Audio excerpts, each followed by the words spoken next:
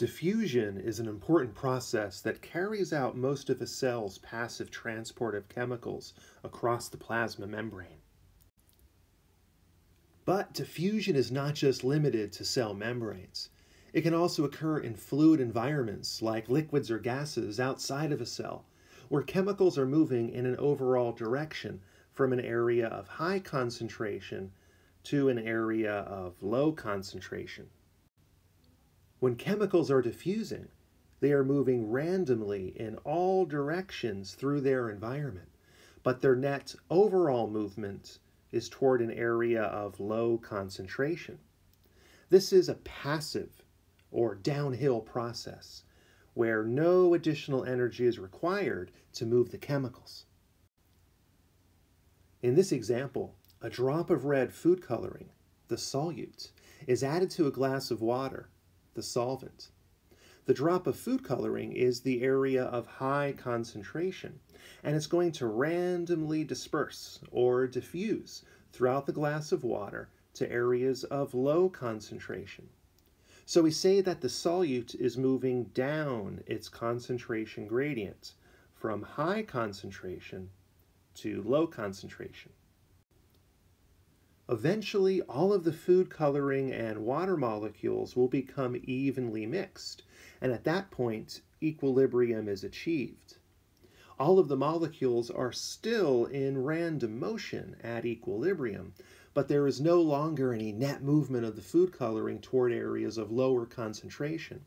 When equilibrium is reached, diffusion has essentially stopped. There are many factors that influence the rate or speed of diffusion across a membrane surface, such as the steepness of the solute's concentration gradient, temperature, the size or mass of the solute, membrane surface area, and diffusion distance. The concentration gradient plays an important role in diffusion rate. The steepness of a gradient refers to the difference in the range of the chemical's concentration on one side of the membrane relative to the other.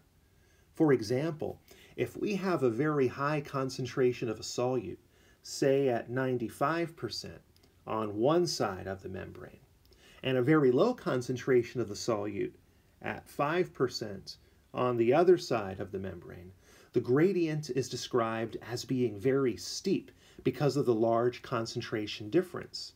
The steeper the gradient, the faster the diffusion rate. Contrast this to a concentration difference that is not as large, where the concentrations are more similar, such as a 60% concentration of the solute on one side of the membrane and a 40% concentration on the other side. Diffusion will still occur, but at a much slower rate because the concentration difference is much smaller. Temperature also plays a role in diffusion, where the diffusion rate is faster at higher temperatures and slower at colder temperatures. For example, when body temperature is elevated during exercise or a fever, diffusion is occurring faster compared to the body's normal lower temperature. The size or mass of the solutes also influences diffusion rates. Very small solutes move quickly, whereas large solutes move more slowly across a membrane. The surface area of a membrane is the overall amount of membrane surrounding a cell. When you wrap gifts during the holidays, the amount of wrapping paper you use to cover the gift is like the surface area of membrane wrapped around a cell.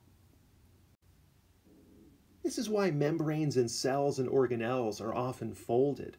A folded membrane packs more surface area into a very small space compared to a smooth, unfolded membrane. So cells with a very high membrane surface area, like these simple columnar epithelial cells lining the small intestine with their folded finger-like villi, experience a much faster diffusion rate as they absorb nutrients.